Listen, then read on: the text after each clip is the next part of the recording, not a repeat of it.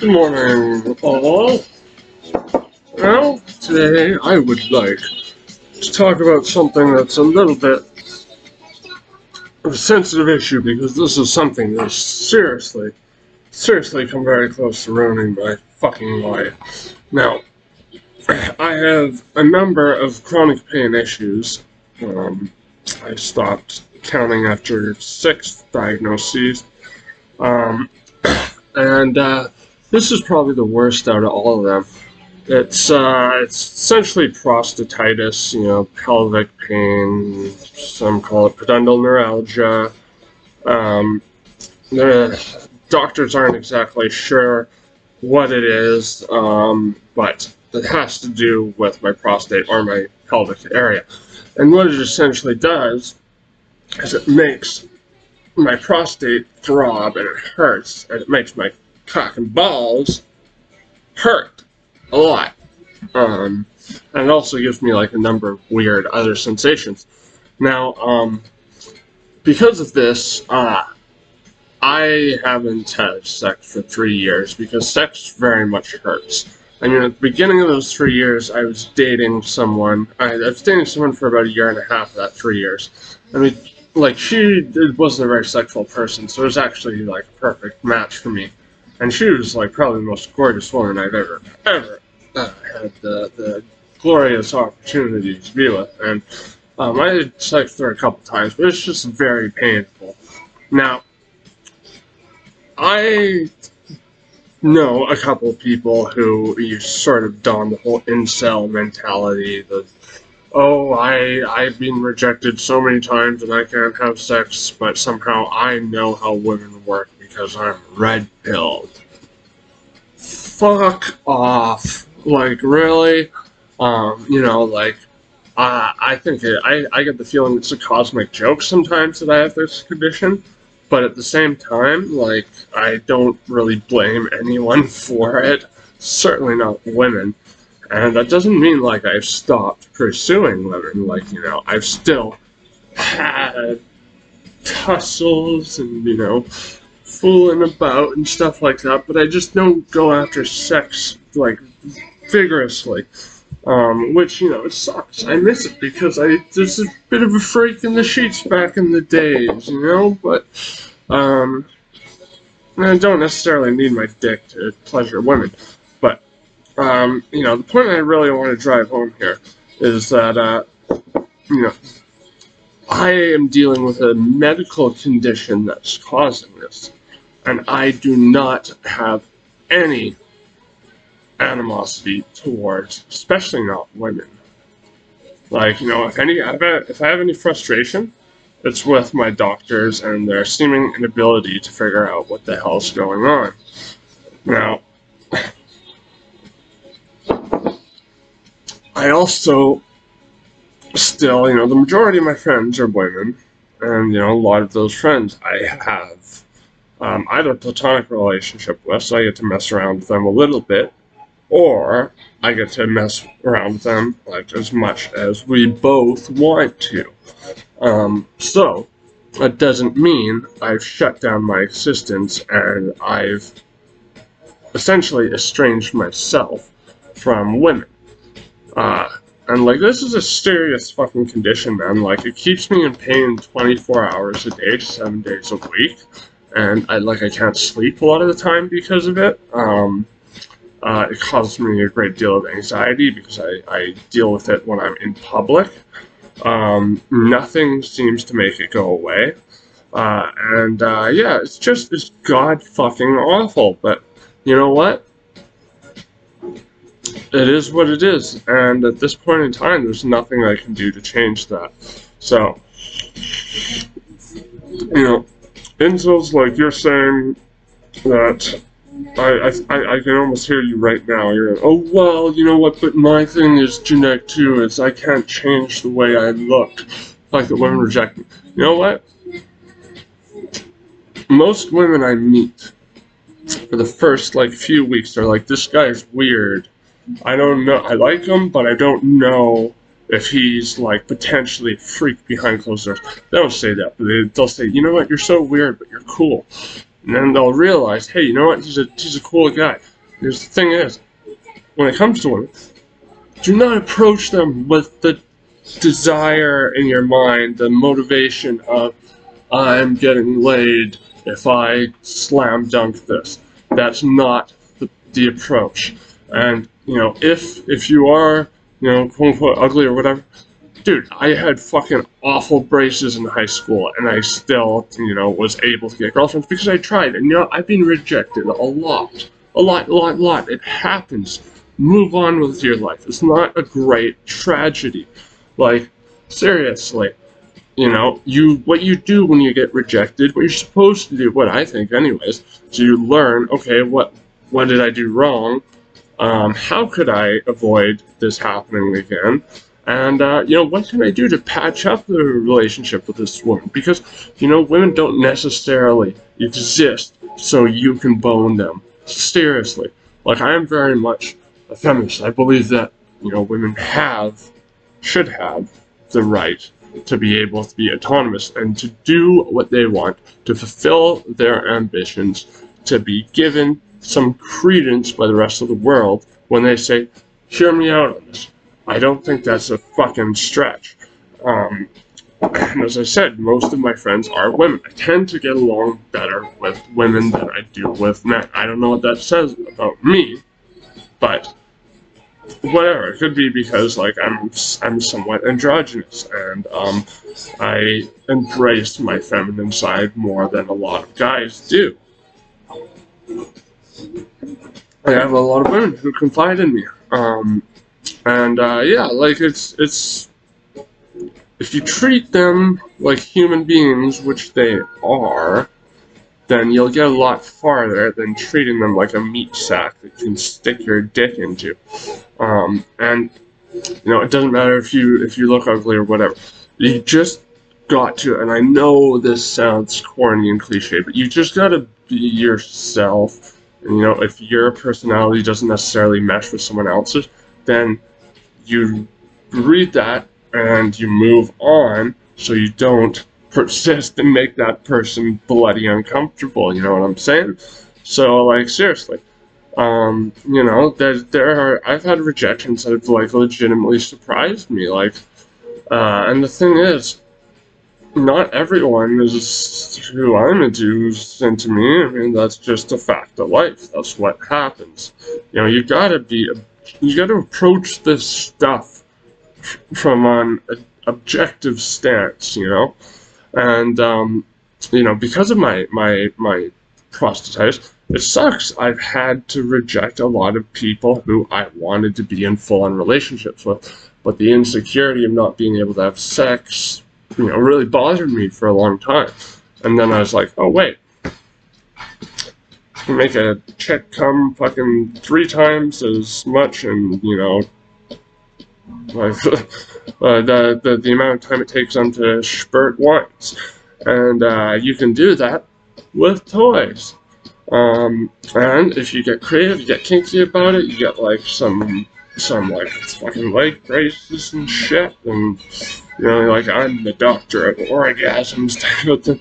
You can make it happen. And you also, like, another thing, if you're approaching, like, women from the sort of incel mindset of they exist sort of to, like, give me sex, then you're also probably going to approach sex from a way that's going to make women go, I want fucking nothing to do with this guy. Because that will apply as well. That'll roll over. You'll be thinking of, oh, I am pleasuring myself when I get sex. That is not how you should approach it.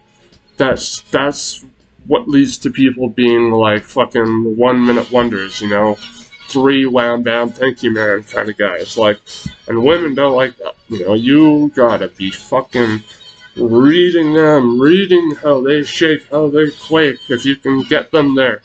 Like, it's an art. It is something that takes practice to learn, but I mean, I'm by no means an expert. I'm by no means a fucking player. I mean, I've had my fair share of tussles, but you know, I'm just saying, if you want to get a woman and you want to keep her, you gotta learn what makes her tick, what makes her rumble. You know? You know? You don't know, now you know. Now, this is all about turning that inner selfishness of women keep rejecting me. Yes, well, it's me. My existence is just a big joke.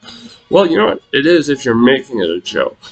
If you turn that selfishness into selflessness, you give, because that's, that's what people, not just women, people like to see, is giving. Not to the point where you get taken advantage of. Don't give all of yourself away, but try to be generous, try to be kind, try to do acts that are outside of your personal scope of, needs. So, like, you fulfill your own needs on your own terms, but don't, like, rope someone into it, because then they will feel like they're in an unhealthy relationship, a toxic relationship, something that only exists to serve that one person.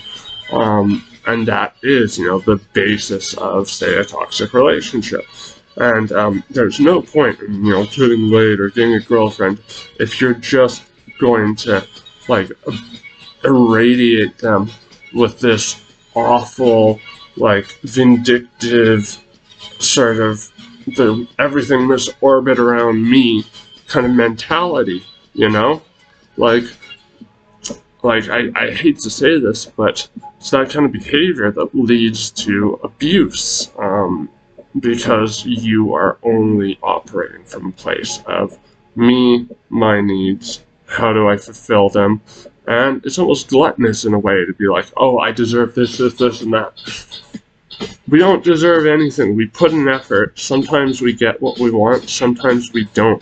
But, if you put in effort from a place of, oh, I understand where this person's coming from, then I want to meet them halfway. At least, if you get rejected, you'll probably still have, like, a friendship with them that could burgeon into whatever. Like, seriously. Just these are points that you should keep in mind, because I mean, like, I hate the fact that sex was stripped away from me, especially at the point where I was dating the, like, most gorgeous, out of my league girl in my life. Doesn't mean I didn't go down on her, make her purr or whatever, but, like, I would have liked to. Yeah, I mean, I had some serious, sweaty all-night sex with her, but because she was just a bombshell, but I couldn't, and and as I said, now, like, I've actually had relationships end because, people wanted to be in a relationship with me, and I had to go. So I'm letting my insecurities burn those bridges. So, like. And, that reminds me, keep in mind, if you get rejected by someone, you never know quite what's going on with them. Like, that was, like, with me, there's no obvious reason why I should have. I was reciprocating, like, everything when they came on to me because I liked them, but then when push came to shove and they did want to take it higher, that's when the insecurity came up. So, that is my example of how, involuntary celibacy has ruined a lot of things from you, and, in terms of interactions that could have led to a relationship. So, despite that, here I am going, it's a me thing, I gotta work on that, I gotta figure out how I can treat this and get back to where I was before. It's going to take time, and also, how do I operate outside of, like, pleasing someone with just my dick? It's not that hard of a thing to do. So, once I actually, like, geared my mind towards it, oh, toys, oh, get creative with it. Like, I had that figured out within, like, a day. It's just, you gotta stop operating from a place of, like, me being central to everything. Yes, we are central to our own existence, but not to the existence of others. You can't tell other people what to do, especially not a prospective lover. That is how you drive people away. Take it from me. I've had instances in the past where, like, I've gotten drunk or whatever, and like I've called up exes, come on, let's give it another try, and I drove them away. Naturally, that's what happens, man. You know, this is like, if you flip the roles, how would you feel? So it's understandable. You know, I have no scorn against fucking anyone, really. Like, you know, I don't like the fact that one of my exes basically normalized heroin use around me, because, you know, I became an addict right after that. And then, you know, I don't like the fact that one of my exes fucking stabbed me while she was in a psychotic state. But at the same time, I don't think these were directly malicious acts, you know, psychosis, and also, you know, the muddling effect of drug addiction.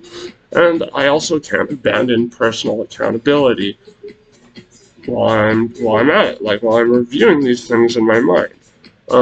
You know, you've got to be accountable for your own mistakes, your own missteps, or you will never fucking learn anything. Now, I could go on, but I won't. I'll spare you. But please, incels, heed what I'm saying here. Because, yeah, I mean, how would you feel if your cock and balls were on fire every day, 24 hours a day? Like, seriously, agonizing fucking pain, debilitating fucking pain. And here I am, blaming no one. You know? If I can do that, then you can rejig this mentality of, you know, sex by design, you know, fucking red pill handbook sort of thing. Like, no. Be yourself, but be considerate of others too. I know that sounds like, you know, kindergarten, but it is an elementary lesson, but it's also an imperative lesson. Everything we do is a mutual exchange. That takes at least 2 people. So, yeah, just set your sights on what the needs of the other person are. You know, how could your needs and their needs be compatible? You know, what steps could you take to go out of your way to show you care about them? You know? Anyways, that's all I'm gonna say. Well, I'll say this. Prostatitis fucking sucks. Fucking sucks, it really does. I hate it so much. Oh, God. Yeah, like, I mean, it woke me up early this morning. Puts a tremendous deal of stress on me, all the time. But it is what it is, you know? Anyways, I forgot to say this at the beginning of the video, but please do like, comment, subscribe. Tell me what you want to hear. I'll fucking give it to you. Anyways, I wish you all a good day. Now have a nice cup of joe. Toodles, spoons.